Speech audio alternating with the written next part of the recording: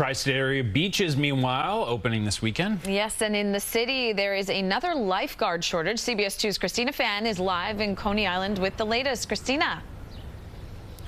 Well, Natalie and Doug, it sounds like it is going to be dry for at least part of the weekend. And what better way to celebrate Memorial Day weekend, the beautiful weather, and enjoy the sun than to come here to one of the city's beaches. Starting Saturday, all 14 miles of city-run beaches will be opening to the public free of charge.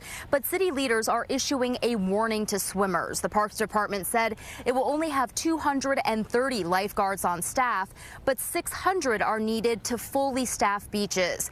As a result of the shortage, families will only be able to swim in certain zones. Sections without lifeguards will be marked with red flags. But still, there's plenty to do here on Coney Island, from the rides to the boardwalk.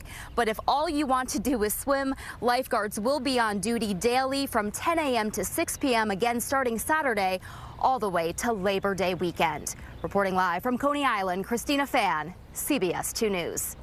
Christina, thanks so much, and stay with us all weekend long for the latest on holiday travel, tri-state area events, and of course, your First Alert forecast. We'll also have complete coverage on CBSNewYork.com and the free CBS News app.